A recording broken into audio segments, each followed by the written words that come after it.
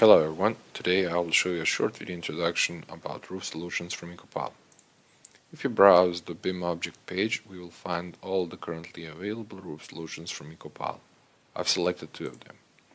The first one is base scale 2-layer inverted roof system for extensive roof on concrete non-insulated, and the second one is membrane 5 1-layer inverted roof system for paving slabs on concrete insulated with XPS.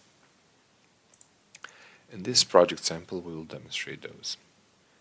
If we select the preset roof in this project and change it to manufacturer-specific one, like this, we can see the view changed. And then if we go to Edit Type, and then go to Structure Edit, here we can see all the layers and all their thicknesses of this roof.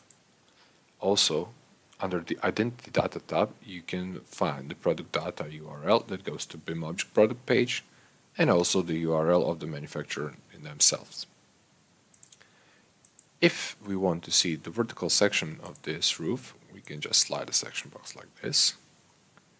And if we zoom in, we can see all the layers that this roof has. Again, we can change to another manufacturer-specific roof. As you can see, all the layers are visible.